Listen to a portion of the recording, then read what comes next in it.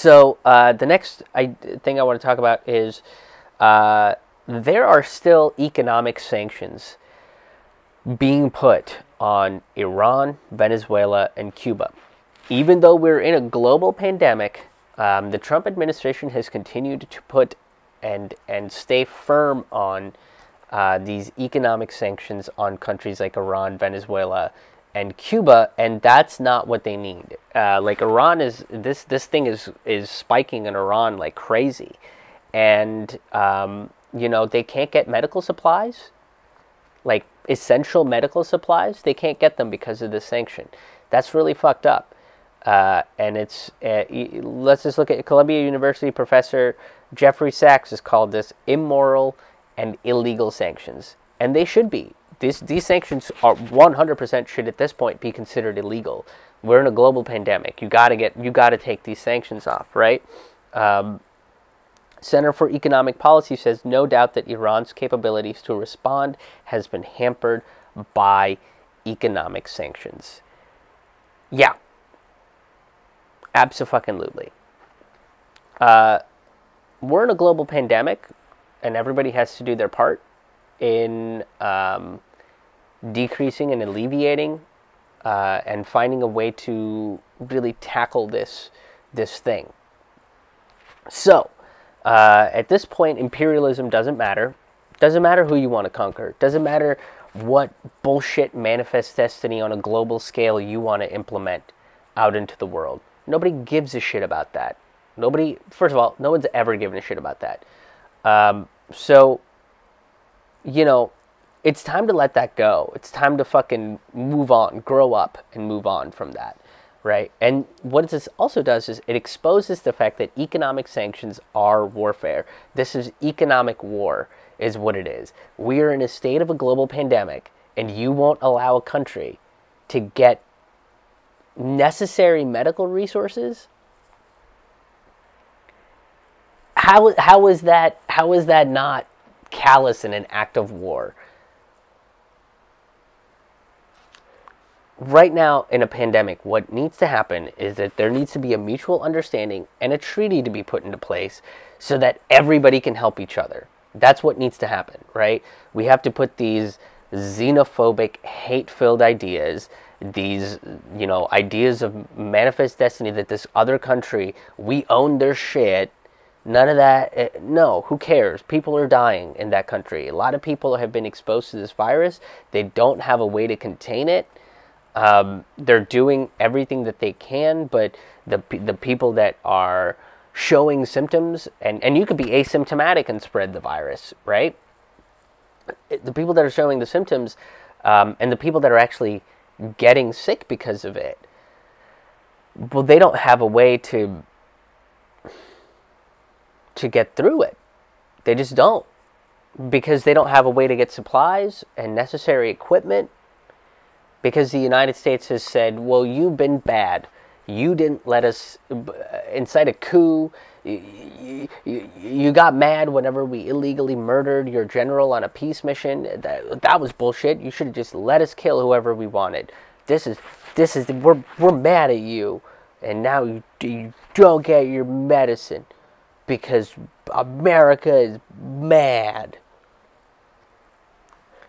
Look, if we get to that point, right, where we look at a global pandemic and we can say that we're going to put a treaty in place and we're going to chill out and we're going to make sure that we can all help each other out in the way that we need to. We're all going to listen to each other. We're all going to figure out what works, what doesn't. We're going to do this on a global scale because everywhere we're being affected on a global scale. It will probably start revealing once and for all that war is completely unnecessary. There's virtually no need for it, and what we need is more global cooperation, which is just far more logical and beneficial to everybody, right? It would probably eradicate racism. It would probably eradicate xenophobia and not understanding another culture and where they come from and how to assimilate to each other, be respectful to each other, look at different ideas, and instead of looking at different ideas and saying, well, I got to kill that different idea, we can go, that's cool. They have their idea over there, I have my idea over there. We still seem to be working together. The big stuff would matter a lot more. Keeping these sanctions, not letting them get their medical supplies, and not being able to contain the virus the way that I think they need to contain it, the way that I think they're looking to contain it. It's going to make this worse. These economic sanctions are going to make this worse, because now the virus is going to spread a lot faster and a lot more. That's the domino effect right there. That's where the domino effect really lies. Based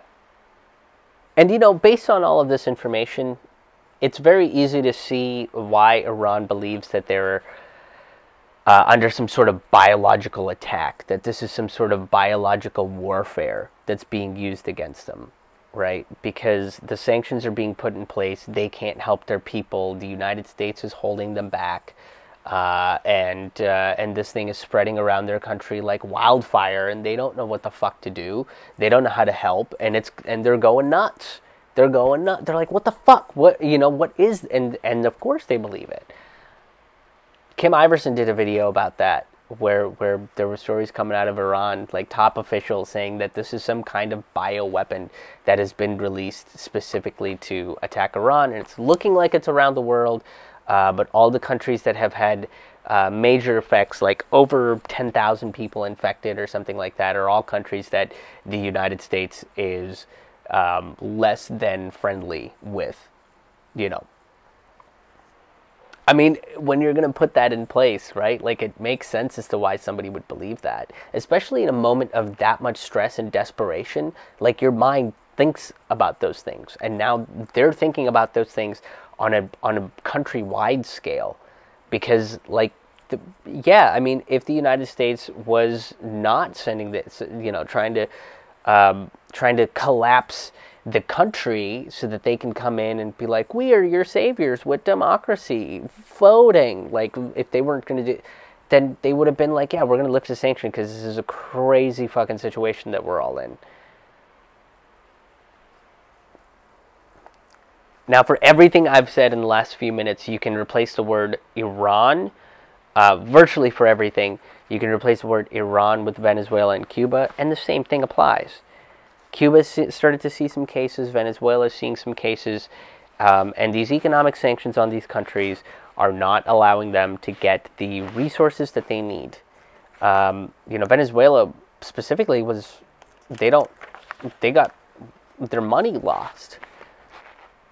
The sanctions on them, Citgo is a Venezuelan company, and they couldn't get billions of dollars worth of income for their country, and that's just bullshit, total bullshit right there. I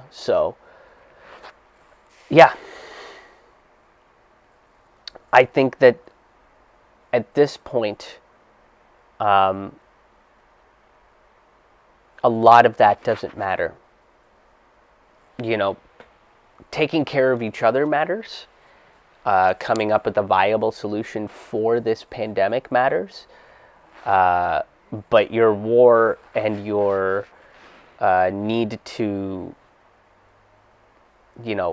be in power or push a narrative that you are the strongest country in the whole world, it doesn't matter. It doesn't matter. These narratives are no longer very important. What's important is helping each other out and making sure that we contain this thing and can move forward. We can get to a point where, we can get back to our lives the way that we want to get back to our lives. That's what matters at this point. So stay safe. Take care of each other. Don't hoard shit. Don't do that. you know, if you got an elderly neighbor, make sure they're doing okay. Make sure they're kind of staying educated on what they need to stay educated on. Help them out if they need groceries and things of that sort. And what else? Oh, there's lots of people that need help, not just in the artist community, but in the service industry as well. If you are particularly feel inclined, feel moved by the spirits in the universe or whatever it is, to become a sustaining member of what I'm doing or make a one-time donation to what I'm doing, please go to ramennoodlescomedy.com/donate. That's RAMAN noodlescomedy.com/donate. You can make a one-time donation there. You can make a sustaining membership patronage there, and you know, if you can, I totally understand it's a tough time for everybody, but the biggest thing you can do is like, subscribe, share, get the word out about these videos, show it to people that, you know, are either interested in this topic or would like to be interested in this topic, would like to get something different. So yeah, sharing is a big way to help. And hopefully when all this stuff is done, I hope to see you guys at a live show. Keep up to date by following my website and all of my social feeds. Thank you guys for tuning in, and we'll see you tomorrow. See you on the road.